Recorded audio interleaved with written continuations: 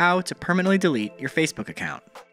Start by navigating to the Facebook app and tap the menu icon in the bottom right corner. From the menu page, select the gear icon in the upper right corner and select Accounts Center. From there, tap Personal Details and then Account Ownership and Control. You'll see a list of account control options including deactivation or deletion. Select the account you'd like to permanently delete. You'll notice Facebook gives you the option to either delete or deactivate your account.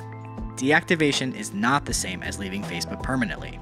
Yes, your timeline will disappear, you won't have access to the site or your account, friends can't post or contact you, and you'll lose access to all those third-party services that use or require Facebook for login. But Facebook does not delete the account, so you have the ability to reactivate it later.